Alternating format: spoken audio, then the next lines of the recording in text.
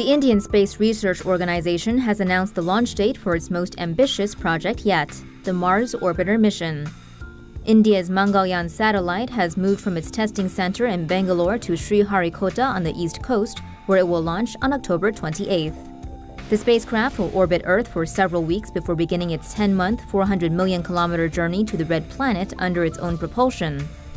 When it reaches Mars's orbit, the Mangalyaan will separate from its rocket and deploy its solar panel. The satellite's elliptical orbit will take it 372 kilometers from Mars at its closest point and 80,000 kilometers at its farthest. Its 15-kilogram payload includes a methane sensor to study the evolution of the planet's atmosphere, a camera for detailed photographs of the surface, and a thermal infrared spectrometer to gather mineral composition data. The $83 million Mars Orbiter mission is the country's boldest step in the global space race. The program's last project 5 years ago found evidence of water on the Moon.